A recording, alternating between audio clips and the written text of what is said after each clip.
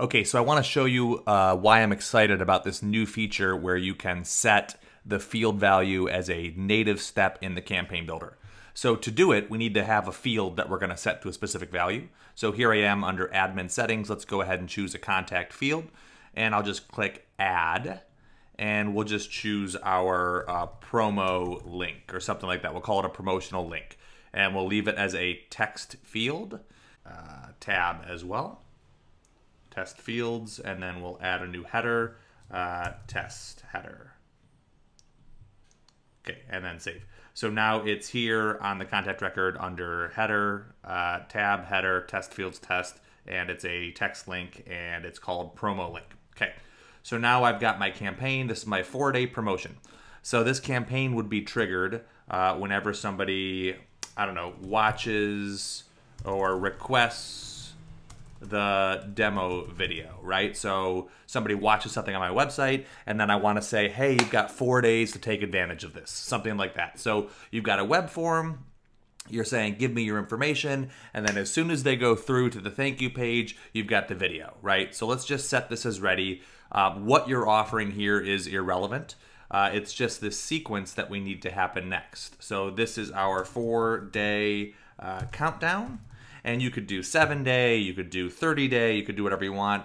4 days, certainly one of the most popular ones out there. So let's do it like that. So we open the sequence, and the first thing we do in here is under process. Now we grab set a field value, okay? And from here, we get to choose which field value we want to set. So there's promo link right there. And promo link, we'll set it to www.cartopen.com. So we'll drive them to either a landing, an order form URL or a shopping cart link or something like that, some sort of destination where they can get this product at a discount. In fact, I would probably do an order form because it has a unique URL. So www.cartopen.com/product1 and discount equals discount code, or whatever the URL is for that particular location. So we set that to ready, go back to our sequence, and now we send them an email. And we say 4 days left, right? And so in here, we would want to say, hey, so-and-so, here's your special offer. Take advantage while you can. And in here, I would say 4 days left.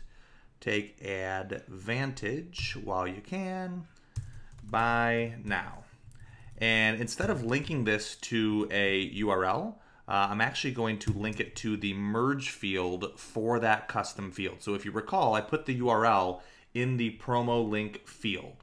So what I need to do now is just grab that promo link merge field, Control X or Command X, and then pop it in behind the text. So buy now, send them here. Contact promo link, insert update.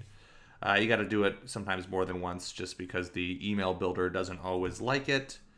There we go. So buy now, you won't regret it. Something like that. And you could, of course, put in all the details about the product or the sale or the promotion or why it's important.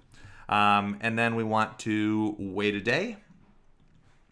So the next day, we will remind them, and this is going to be any day at 8 a.m. is fine.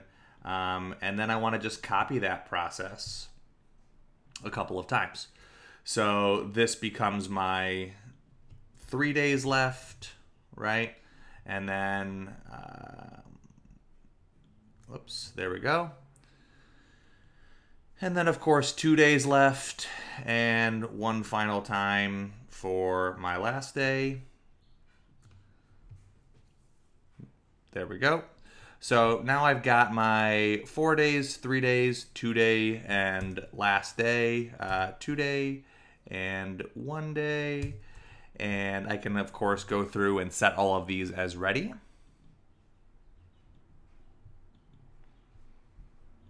And modify my, my subject lines or any of the copy or any of the text to have increasing urgency. So 3 days left. The link is still the same. 2 days left. The link, of course, is the same for each of these. We're just linking to that value, to that field value, which has not changed yet. And many of you probably see where we're going with this. But once the promotion ends, so I'm going to wait, let's say, no delay. And so no delay, and then I'll run at 12 a.m. So that's basically going to be midnight, right? That'll be 12 a.m. of the next day. So at 8 a.m. they'll get this email, and we'll probably just say, hey, it's good through midnight tonight. And I'll just say last chance, last chance. And you could build in, reminders at different intervals, right? I'm just sending emails at 8 a.m., but you could send emails throughout the day. You could send emails at 7 p.m. saying, hey, you've got 5 hours left, what have you. But then at 12 a.m., we want to jump to that process again, and we want to change that URL now. So set field value, and we'll choose promo link again. And this time we'll put it to www.sorrycartclosed.com or to a link where it has the product for the full price. Either way. But the idea here is that after a certain amount of time, we change that link back to this. So the reason that works is because when this email is sent, remember, it's not linking to a URL, it's linking to a field value. So when somebody clicks that link, it's going to go look at that time and see what the value is in that field on the contact record. So if you change this field value, they can go back to the email they received 4 days ago, and if they click that link, it's going to take them to the new cart closed page. So this is how you can do an expiring offer of some kind in an evergreen fashion. So we want to, of course, drive them toward a purchase. So this would be purchase my product. Here we go. And then I would actually do one more thing. So purchase my product. After they purchase, I would also set that field value to the cart closed just in case, right? So if they buy, I want this to stop. But that means that this last set field value will never happen. So I need to make sure that if they buy, I'm switching that URL back to a cart closed just so that they're not taking advantage of it or something like that. So promo link, and then we'll say www.cartclosed.com. So if they go back and they want to buy again, that offer has now expired. So that's kind of why I'm so excited about this field value. There are dozens, probably hundreds of use cases for this, but this one is one I've reached for pretty regularly, and until now you had to do it using action sets, which was not super convenient and was a little bit technical and was just harder to maintain. There wasn't the same level of transparency. So being able to set field values throughout the campaign is going to make all of our lives a lot easier and hopefully make your marketing that much more effective because now you can leverage urgency in a more native way. Enjoy.